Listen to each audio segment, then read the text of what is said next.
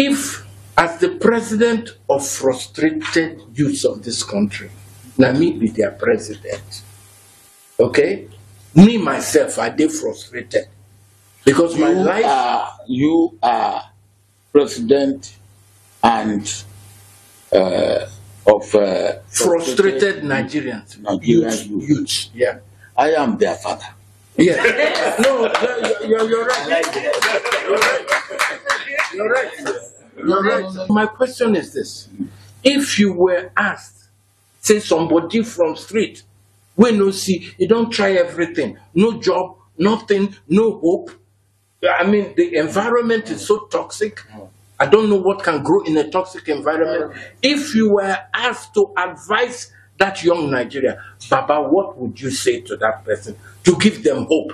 Because we are battling, we have a serious battle in our hands. Some people have lost hope.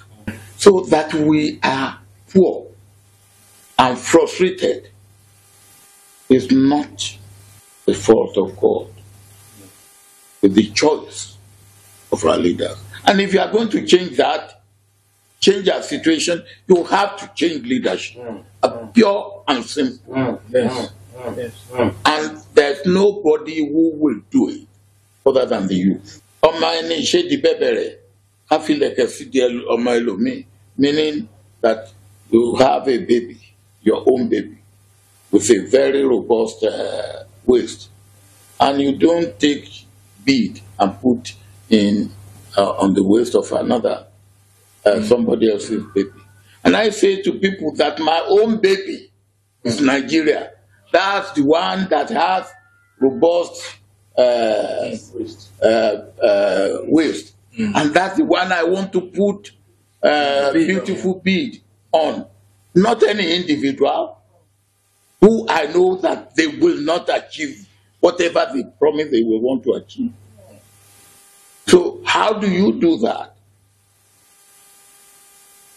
Or in the north, they will say namu namuni. Yeah. Tiwantiwa. I don't know what they say in your part. Baba say it. Nka bunkanye. Nka bunkanye.